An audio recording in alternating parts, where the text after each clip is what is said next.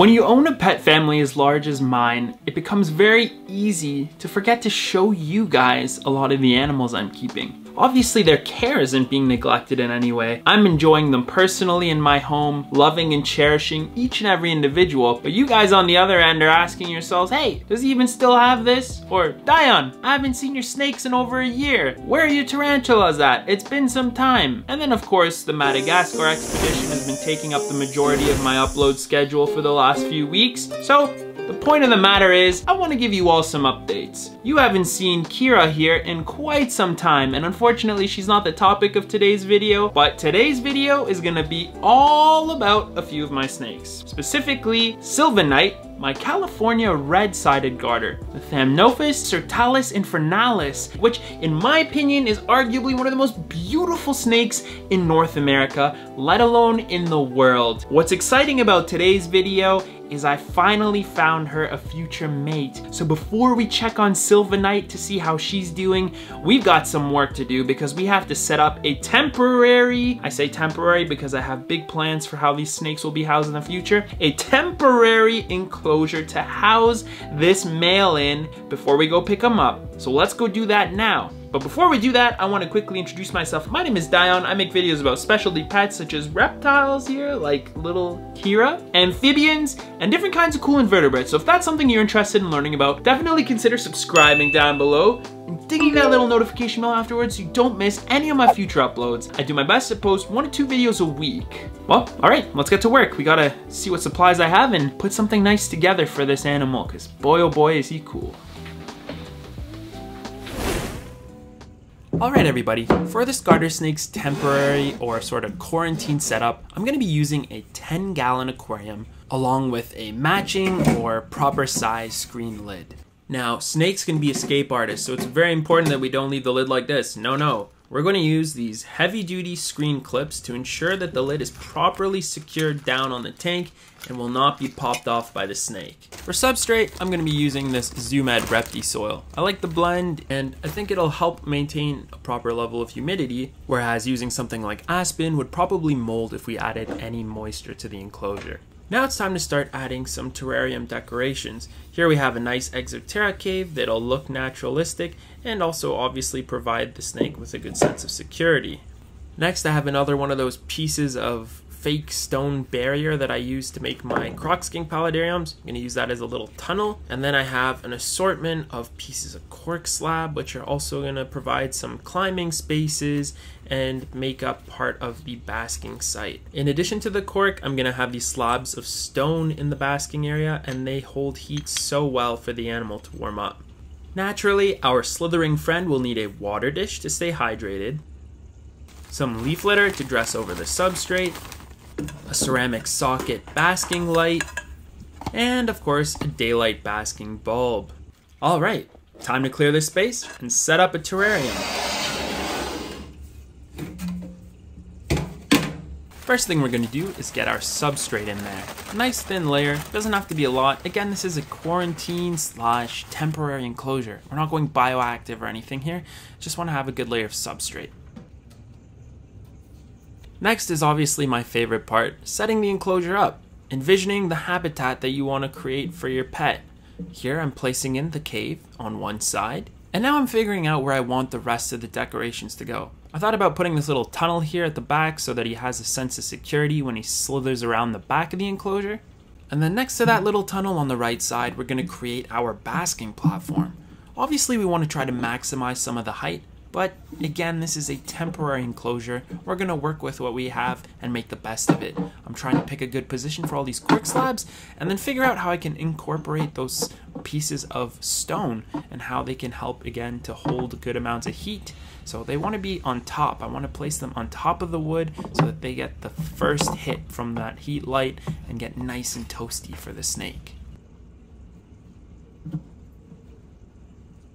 Oh, and I forgot to mention I also have this nice silk fake plant by Exoterra that I'm also going to add as some sort of cover over the left side where the shelter or cave is.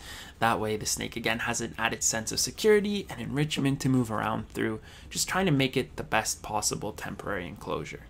And lastly, we're going to place our water dish centered in the middle, and of course, fill it up. Voila! If you ask me, this is a pretty solid option for a temporary setup. I'm convinced this animal's gonna do really well in here. Time to install and set up our basking lamp.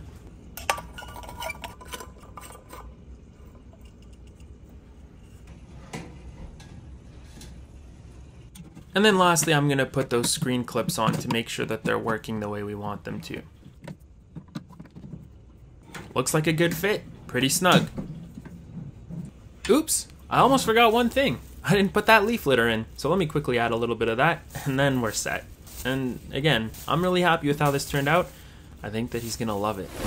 For today's question of the day, I'd like to ask you all, what do you like better, snakes or lizards? I know that's a hard question, and to be honest, I wouldn't want to be asked it, but this is my channel, so I get to ask you the questions.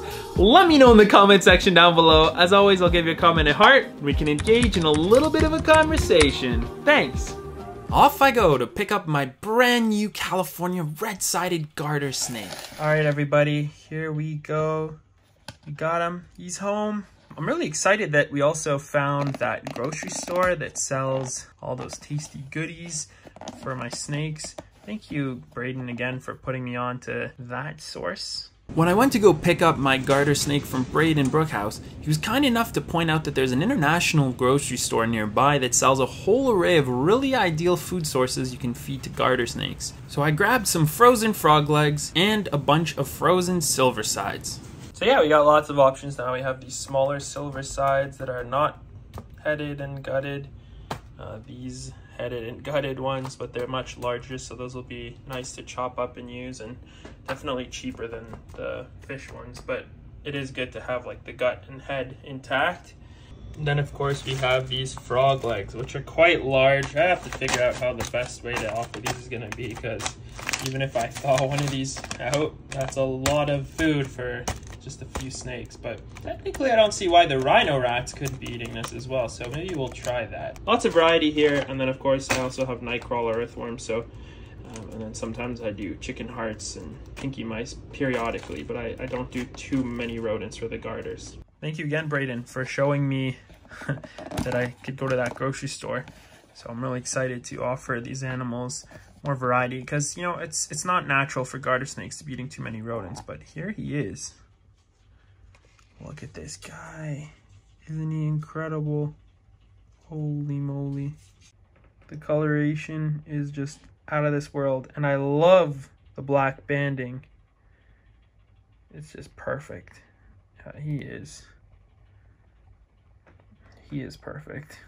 He doesn't even care. He's literally eating in the take-home container. What is going on? This guy gives no cares. He is literally going to eat this silver side in the container that he came home in. Because I wanted to film the process of introducing him to a new enclosure, but I had to film another piece for the video, I did leave him in his container for a few hours when I got home, so I gave him a water dish. But after feeding Sylvanite, part of a silver side fish, I figured, hey, I might as well test him and see if he's hungry. Can you believe it? He ate in his take-home container. This guy is food motivated, and that makes me happy. I'm not really worried about him eating, clearly. All right, everybody, so here he is. I'm thinking of the name Inferno because he's actually quite spazzy. I mean, he has the colors of an Inferno, but then he also has the bit of the temperament of one. He's very defensive. All right, we're gonna carefully bring him out here. Hopefully he doesn't musk too much. You're okay, buddy. I mean, at the end of the day, though, he is a garter snake, so sort of to be expected. I don't really handle Sylvanite at all, and she is, oh boy, she musks a lot. So to be honest, this boy is being pretty awesome as far as not musking goes. But yeah, you can see the infernalis just have this incredible coloration. I mean, look at the blues and the reds. I just don't want to hold them too close to the light, but you can just see that coloration is unbelievable. Ventral color. Ooh, so nice. Okay, let's put him in his temporary home and let him settle in. Move a little bit. Isn't he handsome? Look at this guy. It's fantastic. Thank you again, Braden. I really appreciate owning this guy. All right, here you go, buddy. Oh, you're okay. We're gonna go in here. We're gonna go in. There we go. He did not take long to figure out where he wants to be. He's going that way towards the heat. I don't blame him. He can warm up on that side. And again, those rocks are gonna do wonders for that too. So I would say that was a huge success. Didn't get musked once whatsoever. Let's get our clamps back on here. There we go, perfect. Let's let him settle in, and who knows, maybe he'll come out a little bit. We can see, I'm gonna set this up like this for a time lapse, and we'll see if he comes out and explores.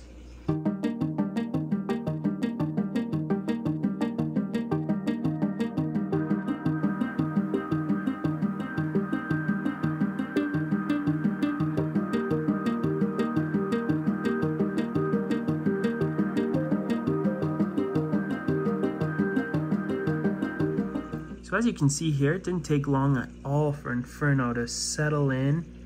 He's taking full advantage of those rocks. Get warm on them and it's gonna be great. Wait, okay, so we got some of the silver sides. Sorry, that's a bit gross. It's half of one, it didn't break off evenly. Silver sides thawing out here. And once they're thawed, we'll try and have a look and see how Sylvanite is doing and see if we can feed Inferno and see if he wants to eat now that he's a bit more settled into his home. All right, buddy-o, let's give this guy a nice silver side. Let's see if he'll come out for it.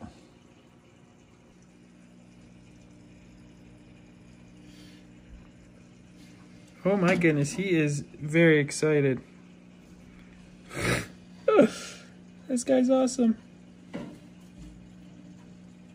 There you go, buddy. So as you can see, even after a few days of settling in, this guy is, man, he's food motivated. It's so awesome. Not shy one bit. Well, as you can see, this little man is settling in very well to his new home. I couldn't be more pleased with that. He's eating well. All right, everybody, so here is Sylvanite's enclosure. Sorry about the glare. But you can see she has quite a few hides. She also has a nice piece of slate up there for basking and warming up. And then here's her cool side with a water dish, lots of plants and decor. She's usually in here. There's lots of moss in there as well.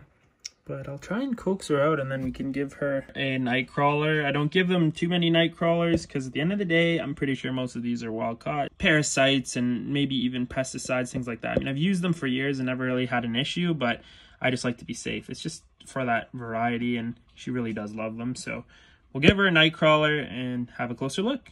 She's grown a lot since I got her way back when. She's absolutely beautiful, but she is just too young for now to be housed with Inferno. So she's kind of moving all over the place here, friends. So I can see that she's over here and Mr. Basil is like, hey, I want what you're giving her. No, buddy, this isn't for you, sorry. And if you hear all that rustling, look who's awake from his hibernation. Well, that's another update video we're gonna have to do soon. So anyways, lots going on in the reptile room, friends. Lots. Let's see if we can coax Sylvanite or Sylvie to come out and have a nightcrawler. So it kind of seems like Sylvanite's not interested in eating right now. I obviously don't want to stress her out, but we'll see what happens here.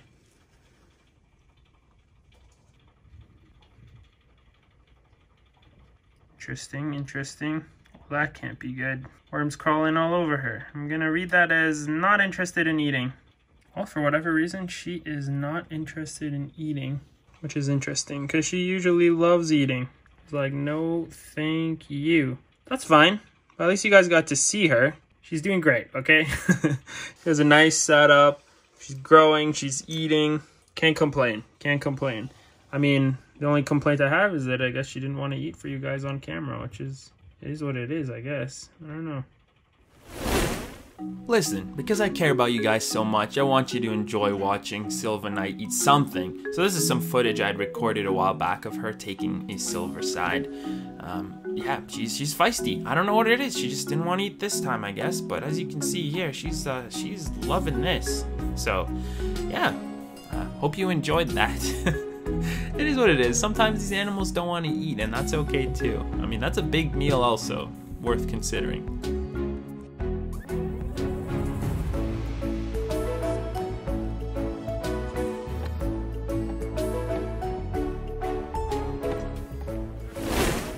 I'm sure you'll get to see her at another time. At the very least, I can say this much. If you want to see her eat, check out my Instagram account. I'll plug it there because I post lots of feeding videos of her eating. Lots of reels.